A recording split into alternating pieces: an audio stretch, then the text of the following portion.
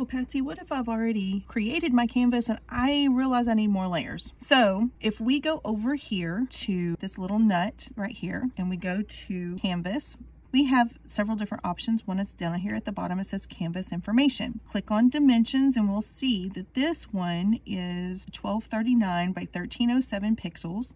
The physical width is going to be just under 5 inches by just under 5 inches. And my DPI is 264. None of those are going to work for me, but I'm going to go over to layers, and I have a maximum of 327 layers, so I have plenty of space to play. Okay, so I'm going to click done, and I'm going to go to crop and resize right here, this very first option.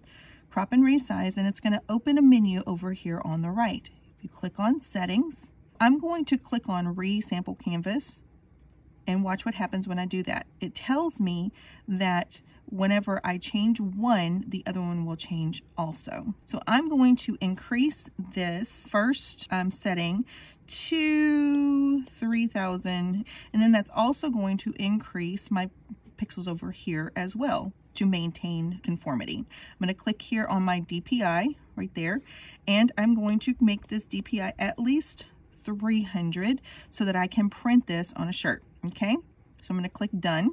So now I'm going to go over here to my same actions button. I'm going to go over here to my canvas information, and I'm going to see what happens.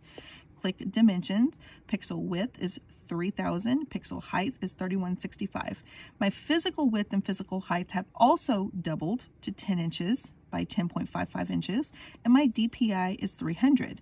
But Patsy, what did that do to my layers? So I go to layers, and it went from 300 layers to 52 layers. Now, if you work in the opposite direction by making something smaller, then you can increase your layers.